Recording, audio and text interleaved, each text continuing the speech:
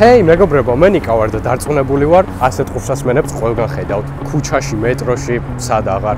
ეს მხოლოდ იმიტომ, რომ AirPods-ი ბოლო წლების განმავლობაში კულტურული ფენომენი და მსოფლიოში ყველაზე გაყიდვადი ყურსასმენი გახდა. ამის მიუხედავად, მაინც არის ისეთი ხალხი, რომელმაც მათი დიზაინი ვერ მოირგო და ისევ სილიკონიანი ყურსასმენები ურჩევნია. მაგრამ Apple-ი რისი Apple-ია, თუ კი კიდევ უფრო შორს არ წავიდოდა. მოკლედ, ეს არის ახალი AirPods Pro და მოდი ერთად ვნახოთ, რა სიახლეებია და რითი განსხვავდება ის სტანდარტული AirPods-ისგან.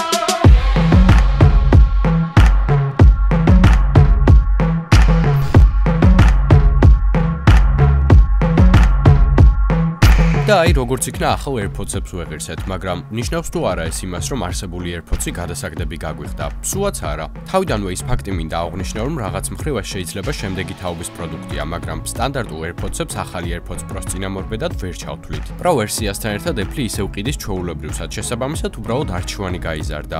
ბევრისთვის და მათ შორის ჩემთვისაც სტანდარტული AirPods-ის ყველაზე დიდი პრობლემა ისაა, რომ არ ახშობენ ხმას. ხო და ისეთ ადამიანებზე რომ ვამბობდი, სილიკონიანი ურჩევნიათ მეთქი, ზუსტად ასეთებისთვის შეიქმნა AirPods Pro.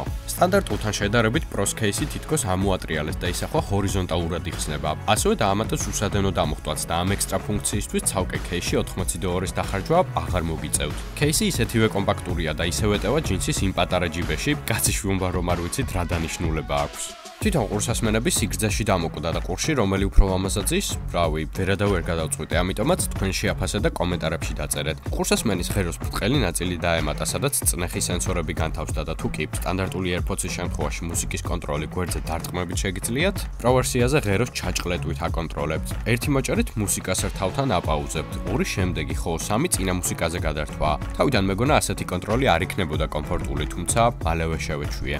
ყველაზე დიდი სიახლე კი რა თქმა უნდა ყურსასმენების თავებია, რომლებიც ამჯერად სილიკონისაა და ყურში უფრო ღრმად თავსდება. შესაბამისად უკეთეს იზოლაციასაც ქმნის. ვისაც სტანდარტული AirPods-ი ყურიდან უვარდებოდა, AirPods Pro-ზე ამის შანსი სრულ მინიმუმამდეა დაყვანილი. შესაბამისად ისინი ვარჯიშისთვის და სირბილისთვისაც არის აწი იდეალური და სხვათა შორის IPX4 სტანდარტითაა დაცული წყლისგანაც.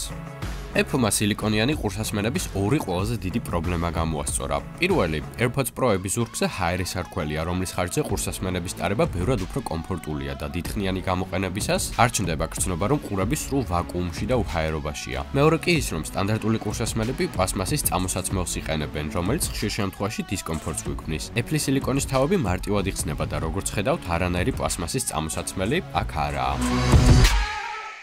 სილიკონის თავებს რაც შეეხება, ყუთში ყურსასმენებს ორი დამატებითი ზომა მოყვება და კიდევ ერთი მაგარი რამ. ყურსასმენები თვითონ დაადგენენ რა ზომის სილიკონის თავი მოერგება თქვენს ყურს ყველაზე კარგად. ეს ყველაფერი კი AirPods Pro-ს შიგნით განთავსებული მიკროფონების დახმარებით ხდება, რომლებიც ისმენენ იმას, თუ რა ესმის თქვენს ყურს.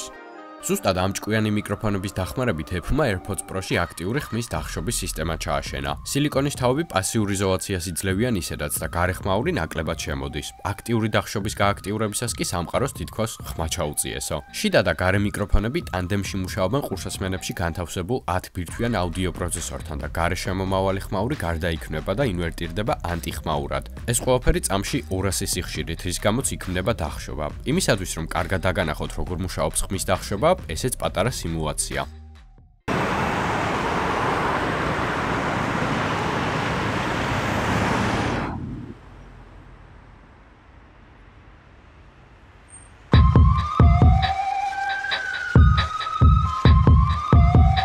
დაახლოებით ასე ახშობს ხმას AirPods Pro და მუსიკის მოსმენა კიდევ უფრო სასიამოვნოა ქუჩაში, ხალხმრავალ ადგილებში ან მეტროში. ხოლო ისეთი სიტუაციებისთვის, როდესაც კვლავ გსურთ დაუბრუნდეთ გარე სამყაროს, საკმარისია გამჭირვალობის რეჟიმი გააქტიუროთ, რომელიც გარე მიკროფონებს ააქტიურებს ტრანსლაციის რეჟიმში და ისეთი გრძნობაა თითქოს სმენა გეხსნებათ და სხვათა შორის ბევრად უფრო კარგ სმენას ეუფლებით. გამჭირვალობის რეჟიმში საერთოდაც შეიძლება დაგავიწყდეთ, რომ ყურსასმენები გიკეთიათ. კონტროლ ცენტრიდან ან ღეროზე დიდხანს მოჭერეთ კი კვლავ შეგიძლიათ ხმის დახშობაზე გადახვიდეთ მარტივად.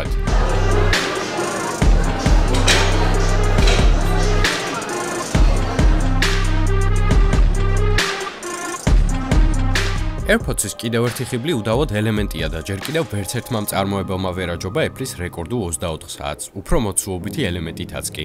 AirPods Pro შემთხვევაშიც იგივე სიტუაცია გვაქვს. ყურსასმენები кейსის გარეშე 5 საათს ძლებენ, ხმის დახშობით კი ეს დრო 9 საათით მცირდება, მაგრამ ეგ არაფერი. кейსში მოთავსებით და შერეული გამოყენებით ყურსასმენები 2-3 დღეს მიძლებენ ისევე როგორც ჩემი სტანდარტული AirPods-ი. და ბოლო კითხვა, მუშაობს თუ არა AirPods Pro Android-თან? პასუხი მუშაობს. მის დახშობაც არის, თუმცა მას კონტროლ ცენტრიდან ვერ აკონტროლებთ. რაც არ უნდა იყოს, AirPods-ი მაინც iPhone-ისთვისაა შექმნილი. სწრაფი ფიარინგი, დაკავშირება და სტაბილურობა არის ის, რის გამოც AirPods-ი iPhone-თან წყვილში უბრალოდ მაგიურია. რა შემიძლია ვთქვა AirPods Pro-ზე საბოლოოდ? Როგორც თავიდანვე აღვნიშნე, ეს არაა სტანდარტული AirPods-ის შემცვლელი, არამედ პროდუქტი, რომელიც მის გვერდით გაიყიდება და თუ კი ხმის დახშობის მქონე AirPods-ი გსურთ, AirPods Pro სწორედ თქვენთვისაა. საერთო ჯამში კი ეფუმა კიდევ ერთხელ შემოგთავაზა ინოვაციური პროდუქტი, რომლის ბესტსელერობაც მაღალი ფასის მიუხედავად გარანტირებულია. არ დაგავიწყდეთ გამოიწეროთ ჩვენი Instagram გვერდი, მე კი მომდევნო ვიდეოში დაგიბრუნდებით. იყურა წინ!